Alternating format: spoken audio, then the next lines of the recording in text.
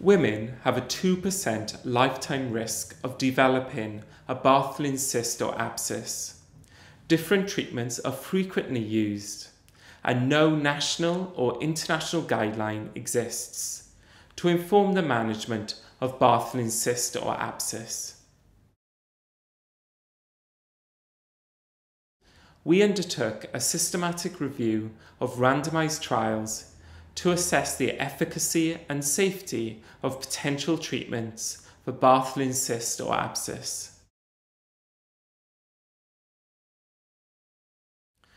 Randomised trials evaluating potential treatments for Bartholin cyst or abscess were included. 2 researchers independently assessed studies for inclusion, methodological quality, and extracted relevant data. There was no reduction in the recurrence of a Bartholin cyst or abscess within 12 months when comparing different treatments. There was limited reporting of key secondary outcomes, including hematoma, infectious morbidity, and persistent painful intercourse.